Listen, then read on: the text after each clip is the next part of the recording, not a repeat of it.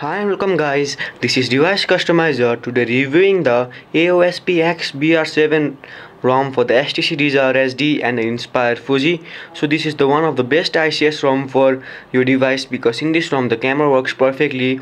There is no issue with the camera. The camera can shoot videos at 720p and this ROM is very fast, smooth and stable. You can just see it. First let me just show you what I am running. Android version 4.0.4. So in this ROM most of the ICS features works perfectly. There are no lags, no issues. The Wi-Fi, the Bluetooth works perfectly. So now let's go to the app drawer. So the file manager comes pre-installed in this ROM and you get the latest version of GApps pre-installed, the Play Store, YouTube, Google Maps and other stuffs which works perfectly, no issues with it. And you get bunch of ICS widgets in this ROM. You can just see there are a bunch of widgets for you to try. You can see the transition effects. This ROM is very fast. And in the settings menu of this ROM, you get a performance tab from where you can set up the minimum CPU frequency and the maximum CPU frequency, which is a very useful feature. So just check it. And you get the developer option here where you get a tweaks for your phone. So just check it. This ROM, the notification bar is also very useful. You get the settings tab here which is used to access the settings very quickly and it saves a lot of time.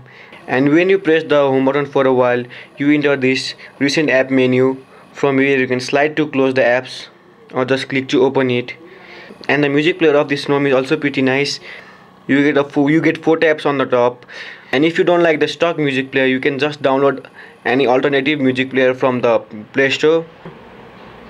So let me just show you that the camera is working perfectly. Let me just show you by capturing the picture of this charger.